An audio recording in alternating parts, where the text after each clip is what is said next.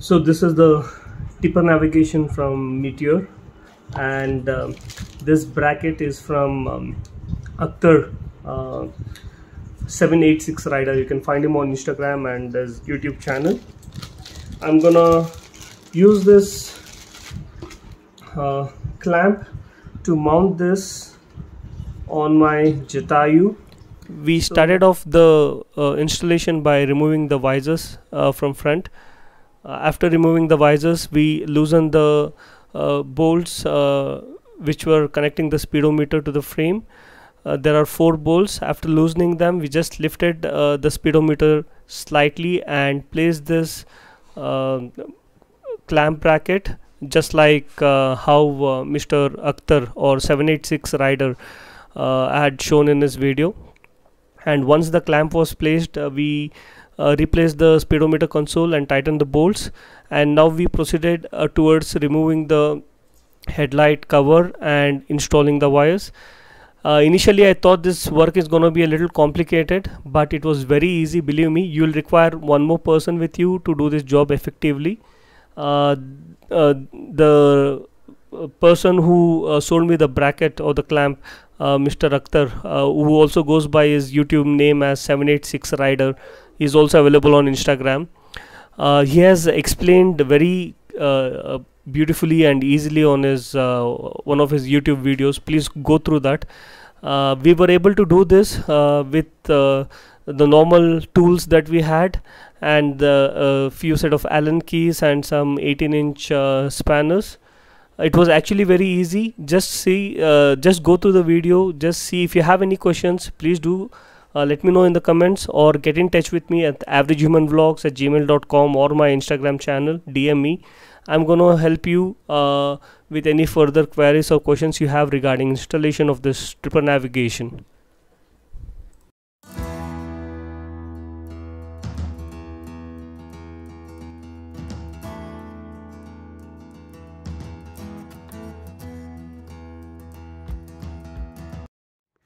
So this is the wire. You have to take this 6-pin connector and you have to insert here at the hole and take it out from inside. That will be connecting to the tripper navigation. See, you can see it came all the way up. Now we are left with 3 joints here, 3 sockets. This is one, this is the second one, and this one.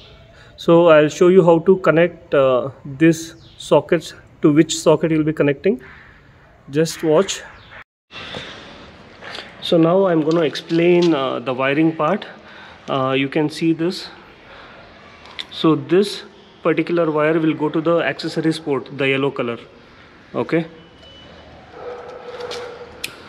so that's easy. Once that is done, you can easily make out from the connectors also. You're left with 2 more wires, which is this one and this one. Okay, so for that you have to take this rubber gasket a little back, and you have to disconnect these 2 black connectors or socket. Okay, again, one is a male and one is a female. Sorry, here also one is a male and both are male. Yes. Yeah, no, one is a female and one is a male here. Okay, so here you get one female and one male socket. Just connect these 2 things to the socket. That's it, you are done. Male to female connection done. Sorry, female to male connection now here. So we are done with the connection.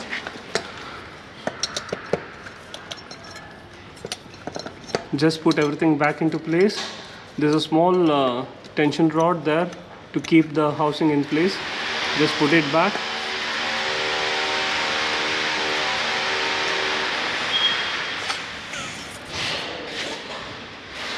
Now we are going to connect this 6-pin connector to the tipper and switch on and see if it works.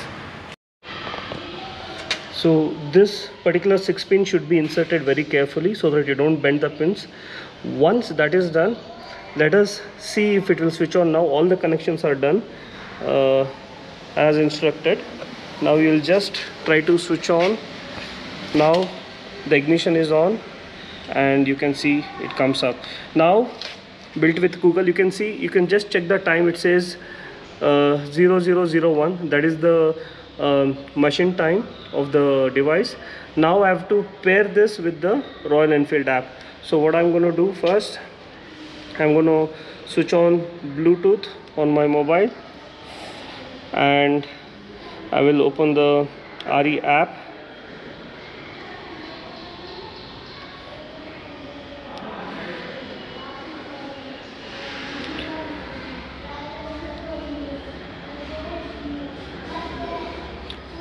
Once I go to the RE app, I'll go to navigate.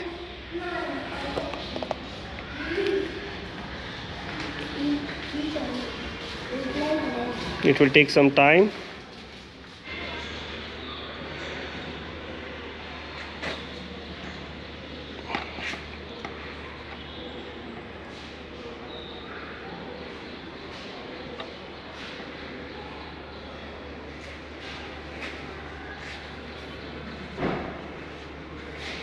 And press navigate. Phone is not connected to the motorcycle tripper device.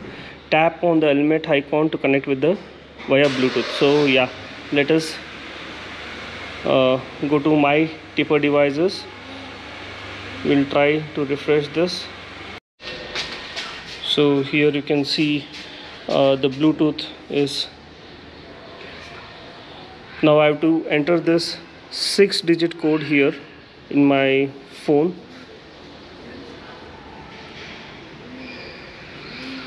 So once I enter the 6-digit code, press connect and that's it. Device is connected and paired, and now you can see the time here is 1400 hours and the time here also is 1400 hours. So that's it. The device is connected to my phone, and now if I switch off the ignition, and switch on again, you can see the watch is already set. It won't go back to 00 hours. It will start from the time that was paired. See, it's now 14:01. I don't know if it's too bright for the screen. Yeah, it's too bright for the camera, but the device is set. Okay, that's it.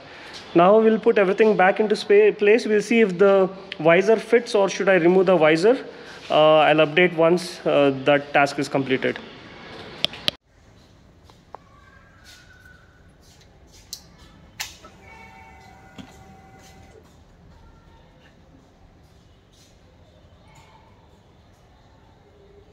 That one is acting like a heads-up display. There you can see the reflection of the time, but this is too bright. I'll have to see if we can do something about the brightness. So the time is proper. You guys can see the reflection on the visor. You can see the time, but the screen is very bright. I've not yet figured out how to bring down the brightness of the screen. Once I do that, I will update.